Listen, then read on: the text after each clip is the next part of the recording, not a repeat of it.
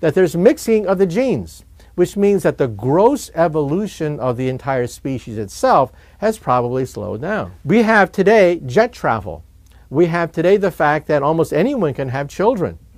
We have the situation today because of prosperity and because of the Industrial Revolution, because of international travel.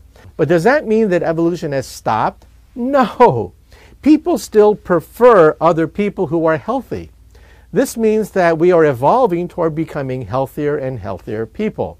There's a reason why we are attracted to certain people of the opposite sex.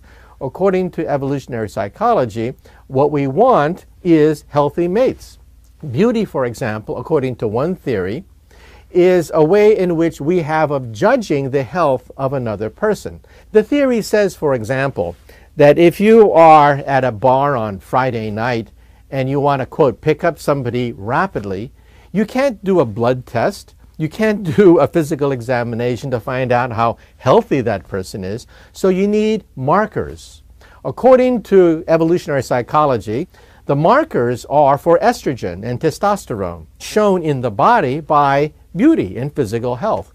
For example, estrogen has estrogen markers: large eyes, small chin, and thick lips.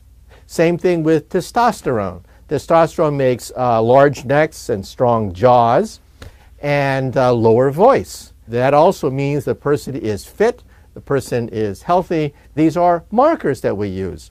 So the point I'm raising is that evolution on a one-to-one basis is constantly taking place because we constantly prefer people who have a better immune system, people who are physically fit, masquerading as what we call handsome and pretty.